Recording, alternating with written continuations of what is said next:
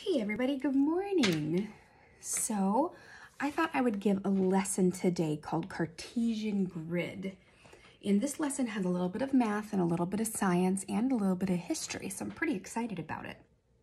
So there was this French geometrist, mathematician, philosopher named René Descartes, and he lived in the 17th century, so probably between 350, 400 years ago.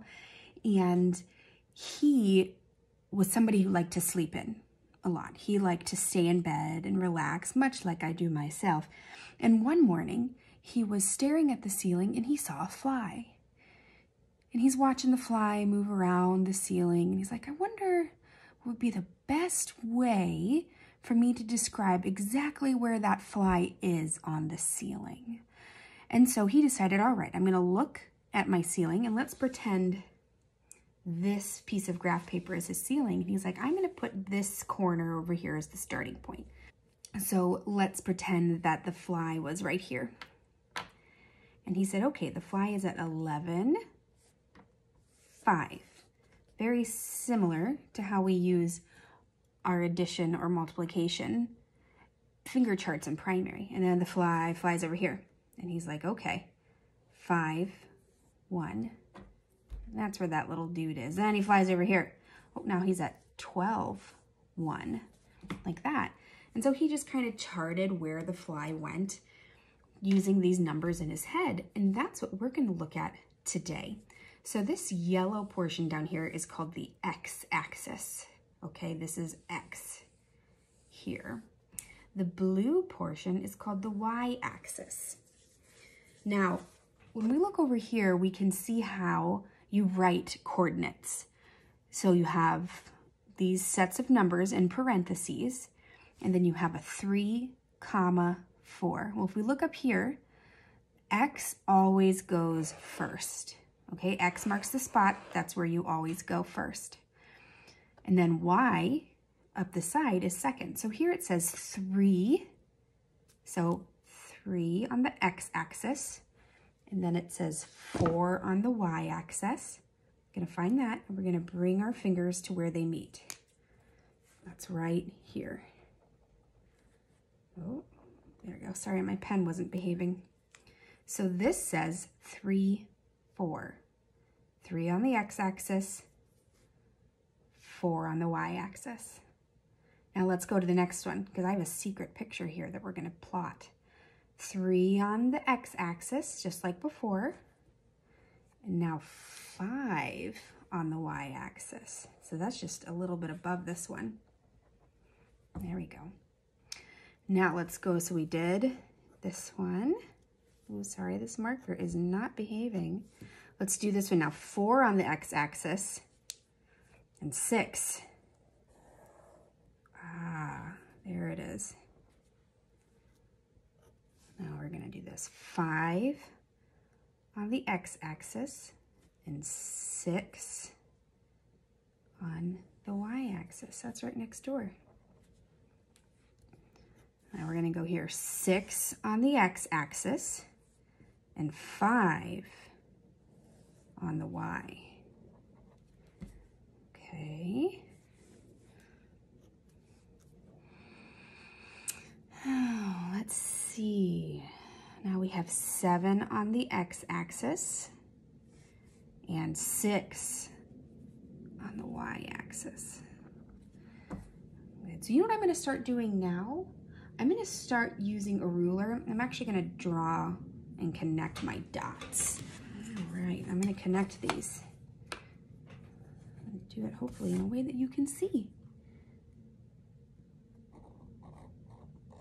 As long as the marker cooperates.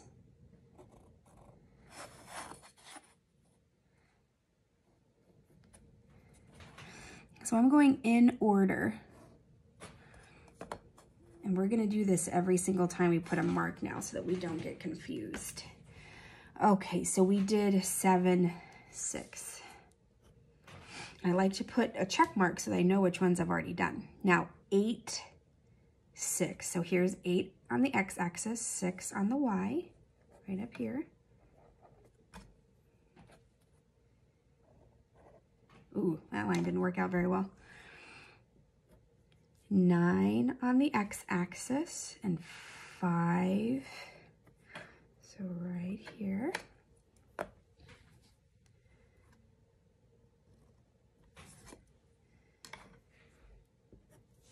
Nine on the x-axis and 4.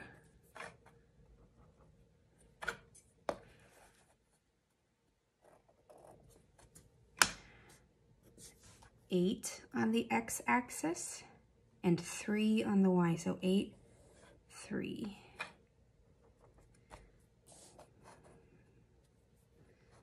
Draw our line. It's always good to use a ruler and get nice straight lines. Oh, we're almost done. 7 on the x-axis and 2 on the y.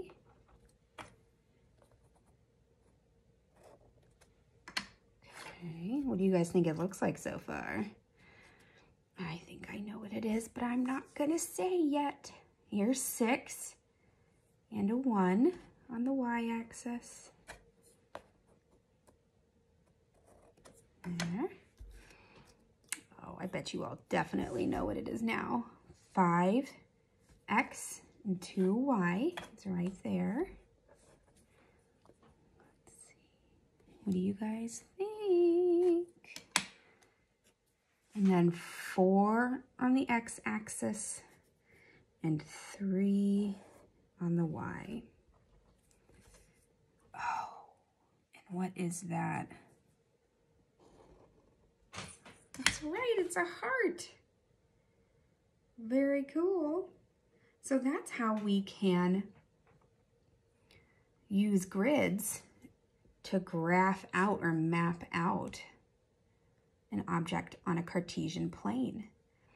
So I'm going to go around this and make a second heart.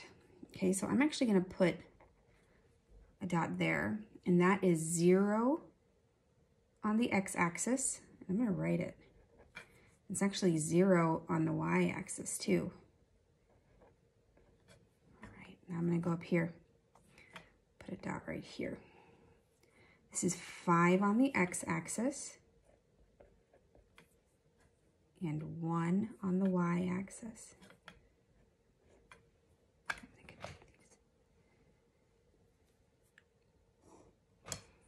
Okay, and this one is 4 on the x-axis and 2 on the y. So see how the x always goes first. Uh-oh, my marker is being so kooky. I should get a different one.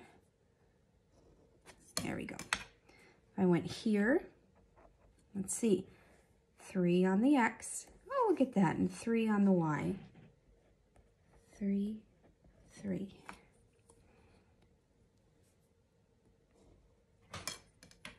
Let me go here. So this is 2 on the x-axis and 4 on the y-axis. I said the word axis so many times it doesn't make sense anymore. All right, now I'm gonna go up here to this one. I'm just making a little outline around my heart. So this is 2 on the x, 5 on the y.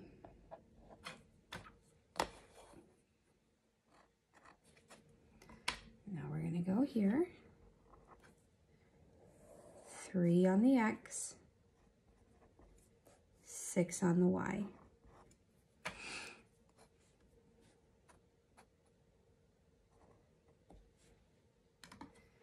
Oh, one more. Gotta go up here. 4, 7. Go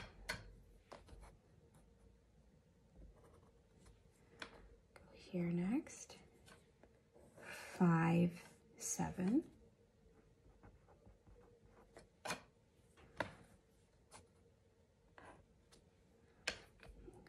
Here. 6, 6.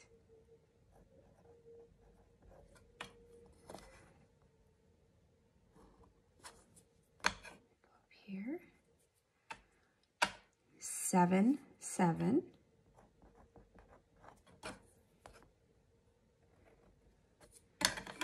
Here. 8, 7.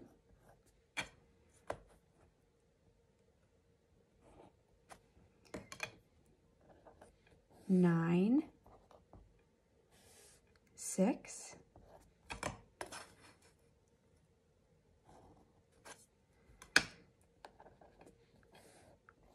10, 5.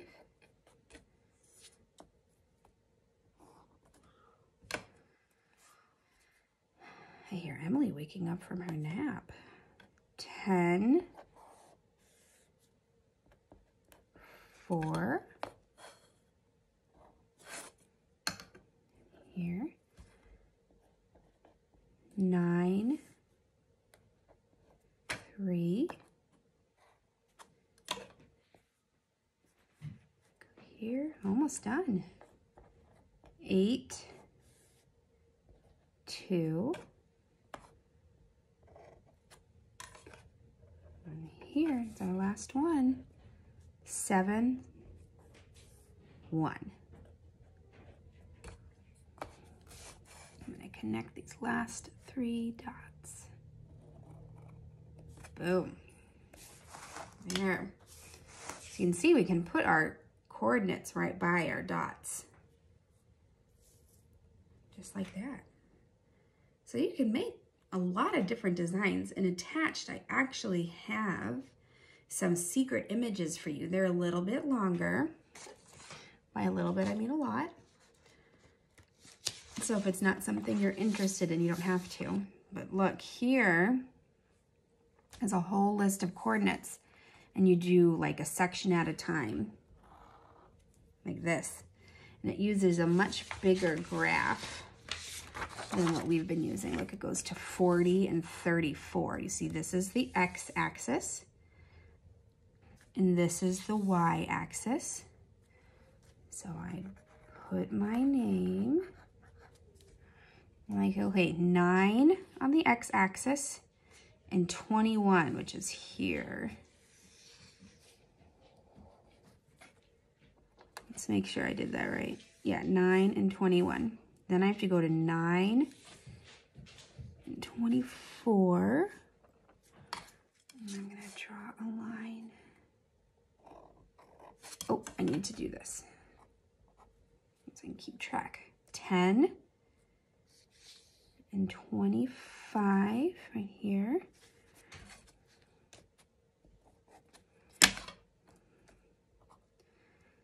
$12 and 25.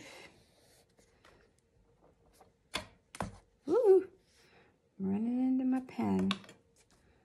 I'm only going to go to here, just BTW. Just by the way, 13 and 24.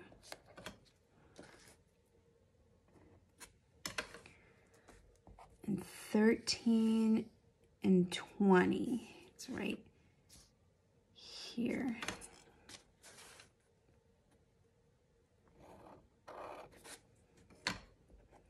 Okay, so you would keep going. So let me just show you how to go between sections. So then we go here, 20 and 31.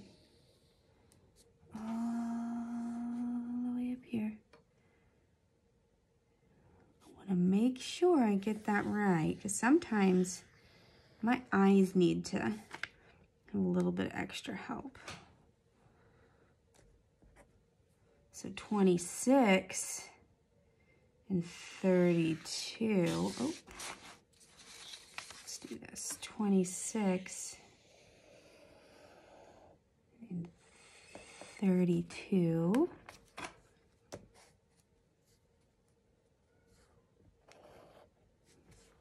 That. 27. Oh. And 35. Oh, look at that. That goes up pretty quick.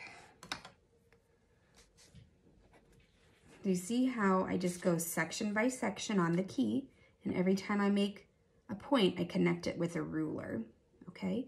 Sometimes it can be easy, like going up this way is kind of tricky for me, so I could do, oh, well, this next one is 27. So I can hold my ruler here so that I know I'm on the right line. So 27 and 36. So that's going to be right here, straight up. So if your eyes have trouble, that's one thing you can do. Or you can just use, you know, a piece of paper.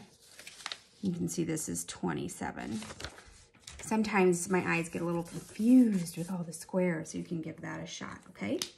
So these are attached to the email if you want to do them, or you can make up your own, just like that. Draw the dots, and then you can write out the coordinates. Remember, X marks the spot. X always goes first, okay?